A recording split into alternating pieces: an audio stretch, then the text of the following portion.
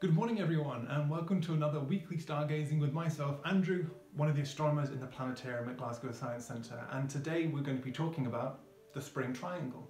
Now, as you may have guessed, the Spring Triangle is not a constellation.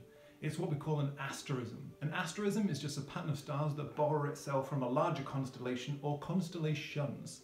In this case, the Spring Triangle borrows itself from three constellations. There is Virgo, Leo, and the lesser known Boötes. Let's see how we find it. Now, the Spring Triangle is bright enough that you can see it from a city sky, so do give this a try at home. First of all, we need to find a set of 7 stars that are incredibly famous in our nighttime sky, the Plough, or the Big Dipper, whatever you like to call it.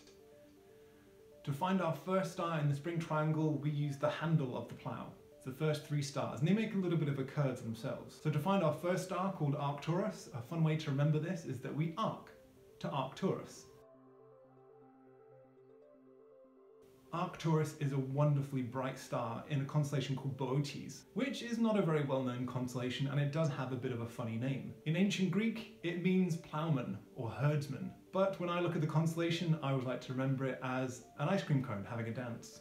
After that, once we've found Arcturus, we then spike to Spica, the brightest star in the constellation of Virgo the Maiden, and then we look west to find a smaller star called Denebula at the tail of the lion. And Denebula literally translates to tail of the lion.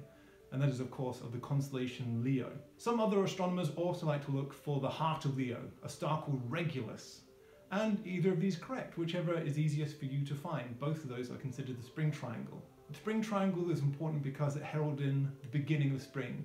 It tends to begin around the beginning of March when we can see the stars in the sky, and then they'll slowly move across our sky until they set. So do have a look out for these stars while you still can and while they're still out in the nighttime sky. But if you miss them, don't worry, there is also a summer triangle, and it's also one of my favourite asterisms, which I'll tell you about another week. Thank you very much everyone, I hope you enjoyed this week's instalment of GSE at Home and our weekly stargazing.